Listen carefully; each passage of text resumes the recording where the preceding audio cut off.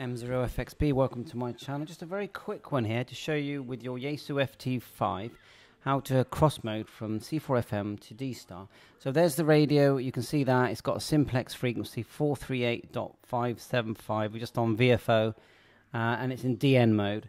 Okay, that's the radio. So now once you're in your OpenSpot, just put the IP address of your OpenSpot or put in sharkrf.link and you'll find it, and then just click here at the bottom right, click Quick Setup, select C4FM, then go down to Reflector XRF, like so, and then you can now choose the reflector by clicking here, like so. You can choose that, Reflector 30, C, you've got your call sign in. Oh yeah, I'll just show you the frequency a second.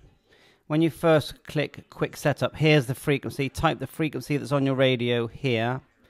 So Reflector XRF, and then click Connect, and then you will hear your radio announced to you. Now there might be a delay connecting, because if someone's already talking, it's going to come up with connector connecting, so you need to just allow for that.